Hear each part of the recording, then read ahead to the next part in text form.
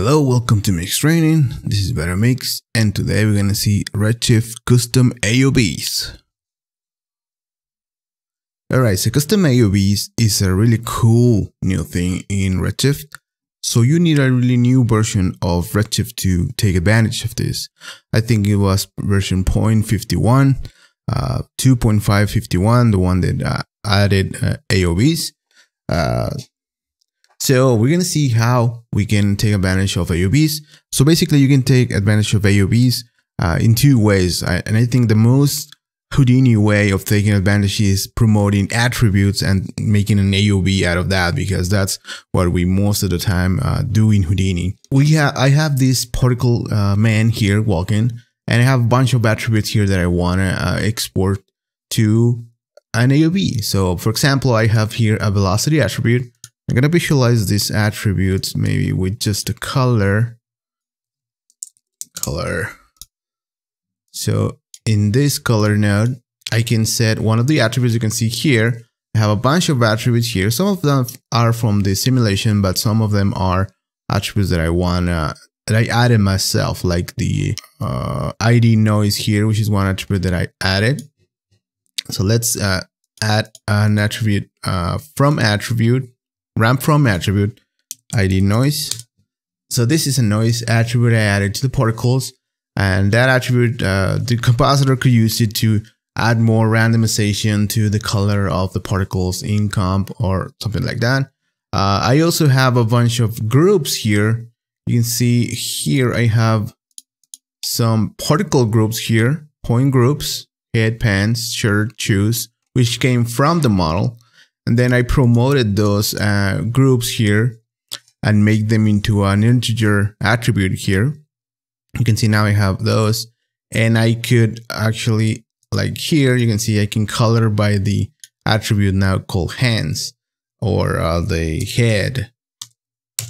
And this could also be useful for the compositor to maybe color correct different areas or any control you want to have in compositing. I also have just the color from velocity here, which I'm making the main color of the particles. So we have some interesting color to begin with, but we're going to export all these attributes into AOVs. And the way you do this is in the shader. So let's go to the material network, and I have this material builder here, which is the one that I'm assigning to the particles. And I'm exporting all these attributes here. You can see I'm exporting ID noise, velocity, age, hands, head, pants, and these are just like masks for the particles, these ones. And these are attributes that the compositor might be able to control in compositing to give variation or color correct the particles. So what you do here, I'm just giving the base particles color here. I'm importing the color here to the material. That's standard.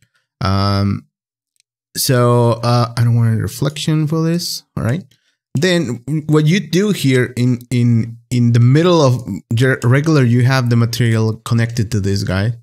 So in the process here, or in the pipeline here of the shader, you connect these guys, which are the store color to AOV nodes.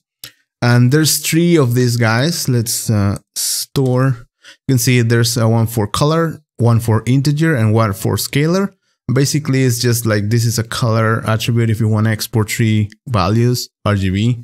This is if you want to export just one Boolean value like 0 or 1.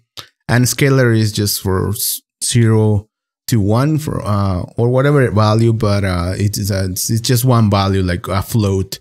Instead of 3 attributes like this one, it should be 1.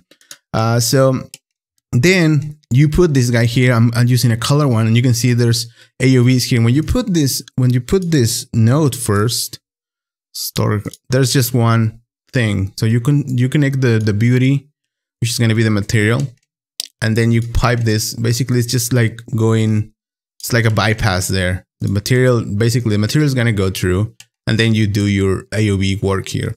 And then you create this guy. I'm using a color user data to get the ID noise, and then I plug that into the first one there, and you can see when I plug that, it's giving me another one. So anytime you plug one node, it will give you an extra one. So then you put the name here of the attribute. Has to be the exact name of the attribute as you do here. And then that's going to be passing to the shader already. All right. So that's what I'm doing here. Let me just remove this and give this back here. So I'm doing the same for velocity. Even if velocity is a float attribute, I'm just passing it as a color. It doesn't matter. And age as well, since it's a float, it can go from 0 to 1. It's just gonna be white to black to white. It doesn't matter. And I just have this open name expression just to get this guy, but it doesn't matter. It's just an expression there.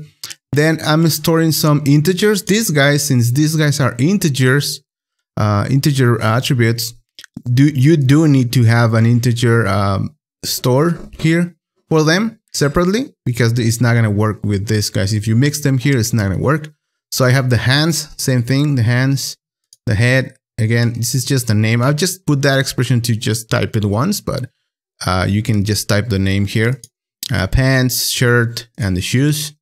And again, you just plug the first one to the beauty input, and that's the bypass. Then everything goes, fits up to the material. So that's part 2. Part 1 is you have your attributes. Part 2, you set this up into the shader. Of course, the shader has to be applied to the object here. Has to be applied. And then the third part is in your wrap object. In your Redshift wrap, you go to the output AOV section. You create as much AOVs as you need here. And then you change it to custom, which is the bottom one here. And then here, the only thing you need to do is just type the name here. Exactly the same name as you use here for the attributes. You use it here, and then you add 1 for each. And you can set, if you want the data to just be RGB or point or just scalar, you can change that. There, I just didn't do it, but if you want to save on space for those, you can change that. And you can see I have all these guys attributes, all those attributes there. And then you can just render this and it will give you all those passes. So the other thing is you can actually use a shader as an AOV. Like let's say the common one is using AO, like ambient occlusion. But these shaders, the one gotchas that they have to be created in shops. I don't know why. Still, you have to create them in shops. You create this network, and then inside I just create my shader, my AOV in this case. If you have a special shader that does something special when you render it, you can use that as an output to an AOV if that's what you need. So once you have this shader here, you just pass it to the custom shader like this, and here default shader, and it will render that as an AOV as well. So let's see how this looks when you render it. All right, so my render's done here. You can see this is my particles. They have the default color that I added on them. And then I have my passes here, and this is my ID noise. You can see that's the attribute I created. Velocity, it goes from, you can see here is black because those particles stopped. Age, it starts from 0 to 1. Then the hands, it's the mask for the hands basically. Head, you can see this will come handy for the compositor, of course. The pants, the shirt, etc. All the parts of the effect. The shoes look pretty cool. And then we have the one that is based off a shader, which is the AOV. You can see this is the ambient occlusion. And there you go. It's really simple. It's pretty useful. I already used them in a couple of projects, and they have been pretty useful. The compositor got everything he needed and more. And it's pretty fast and simple. The last thing I'm going to mention is that once you have this set up like this, if you just run this into an EXR, it will just create a multi-layered EXR. And for some pipelines, that's great. All those passes will be embedded into one EXR.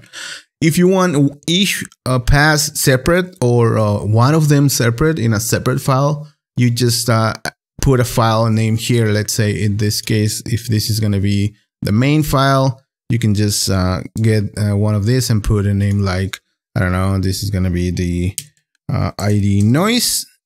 And there you go. It's going to save a separate file with this one only, and the other ones will be in the EXR. If you just want to have the pipeline for some pipelines that use Fusion for compositing, prefer having all the passes separately, or some pipelines that have really heavy EXR files loading from a network, they rather load separate files instead of one huge EXR file. So, all right, I hope you enjoyed this one. This is a really useful technique. Go use it on your projects whenever you need passes, and let's keep learning together. I'll see you in the next one. Cheers.